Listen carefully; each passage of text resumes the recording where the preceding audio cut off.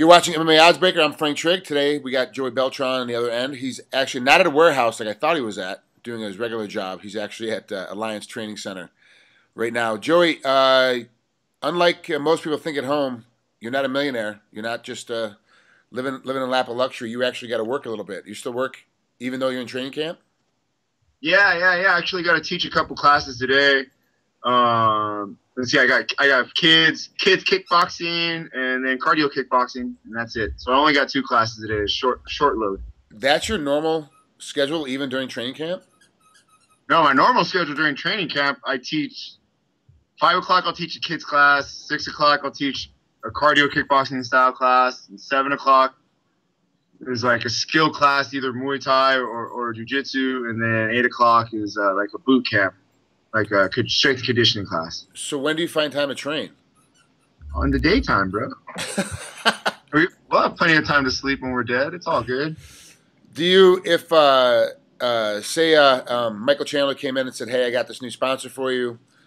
They're going to cover all your class load. You know, as far as the pay goes, we'll transfer out." Would you stop coaching, or do you like coaching so much you'd always coach no matter what?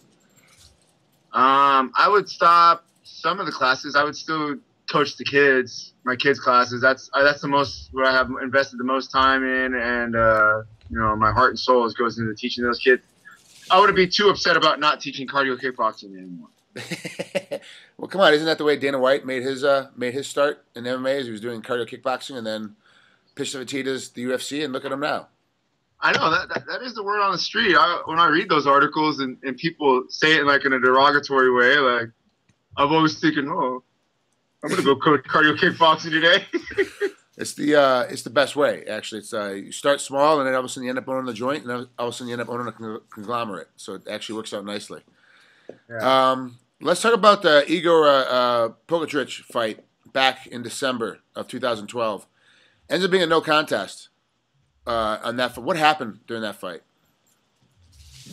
Well, during the fight, I think I did an awesome job. He was a very dangerous striker, heavy-headed striker.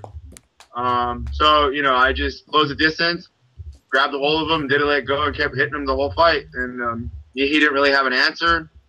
I went back to the old I watched the Randy Couture versus Gabriel Gonzaga fight over and over and over again, and just saw how you neutralize somebody who's bigger, faster, stronger than you.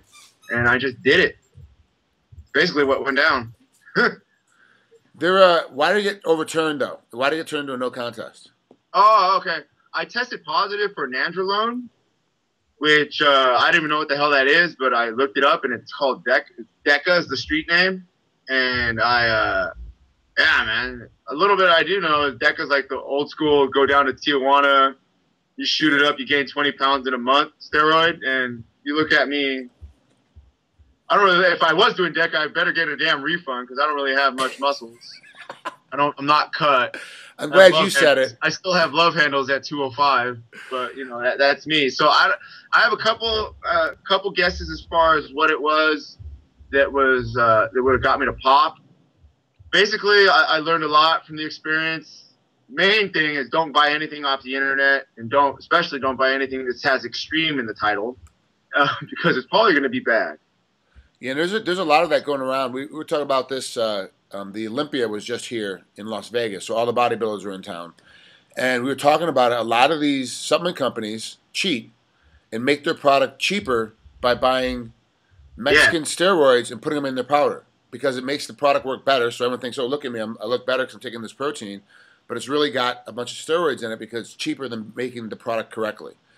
How hard is it for you, especially being down in San Diego? I mean, you're getting a lot of product that's right on the border. It's right across, like 15, 20 miles from where you're at. How hard is it to find supplements that are actually good and you know that you can trust and take? Well, I mean, obviously that's a mistake that I only want to make one time. And so this training camp, all I did was basically just eat healthy, and at the most was take a protein from my supplement sponsor MRM, and that's about it, man. I didn't take any chances. So that's how I did it. And that's for a while. It's got a lot of the guys are going to have to do it coming up. They're going to have to do the exact same thing as you until they can get a lot of these supplements figured out and worked out, and until they get other ones that are cleared is part of the problem. So, well, let's move on and talk about Fabio real quick. You're getting ready to fight Fabio Maldonado down at UFC Fight Night 29 in Brazil. First, let's talk about the travel. Will jet lag be an issue? It's only a couple hours difference, but the travel, still getting down to foreign country, foreign food. You know, is it going to be a problem for you? No, I mean, that kind of stuff doesn't really bother me. Thank God I already had experience going down to even a farther trip down to Australia. So this is actually going to be short in comparison to that. It's only 10 hours compared to the 18 hours. So, you know, I just want to make sure that right when I get off the plane, even if I'm tired, force myself to hit a really hard workout and, you know, get my body acclimated to where I'm at, and then just chill. Force myself to stay up because we arrive like at 7 o'clock. We arrive at 7 o'clock Saturday morning. We leave tomorrow afternoon, tomorrow in the daytime. So force myself to stay up and get on a normal schedule. Okay. Now with Fabio, you guys both fought Igor, so you have that in comparison. Did you watch that fight a lot to kind of see how Igor beat him? Yeah. I watched that fight. I watched also the fights that he won. You know, see how, you know, the positions he likes to get in to dominate and stuff. So I don't watch too much film, to be honest with you. I watch it. I'll obsess over it for like a couple days, and then that's it. I won't watch it again the rest of the training camp, and I'll just worry about what I'm going to try to do. What did who's going to corner you for this one? Who's cornering me? Yeah. Oh, my teammate Eric Uresk. And the thing is, so the reason why Coach Del Fioro can't come with me is he's going to get married on Friday the 12th. Now we fly back. If everything goes okay, we'll arrive Friday the 11th.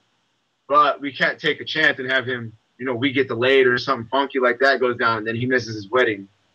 That was my question. The reason why I was asking who was cornering you, because I know that Eric is very instrumental in putting together your game plan and making sure everything goes correctly. But he can't fly this time because of his wedding.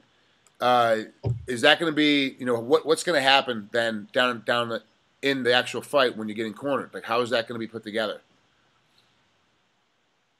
Well, I have all the confidence in the world, and my teammate, he's also runs wrestling practice, so I already have him mentally, you know, in that coach category. Even though he's technically my teammate, you know, I'm used to taking direction from him. I recognize that voice. I can find his voice. We've already practiced, you know, in practice, him cornering me, him coaching me through positions. And, yeah, so I really don't think it's going to be a problem. It's going to be a straightforward fight anyways. You know, it's going to be like we met in a dark alley. Who's going to walk out? Basically. Not going to be much I don't think we're going to have a jiu-jitsu trade-off like in the main event or anything super technical. It's going to be who wants it more and who's in better shape.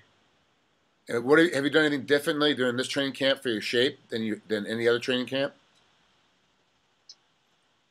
Well, I've been in fighting shape for 10 months. So you know, the cliche that, oh, this is the best I've ever felt. I hate to use it, but it's true.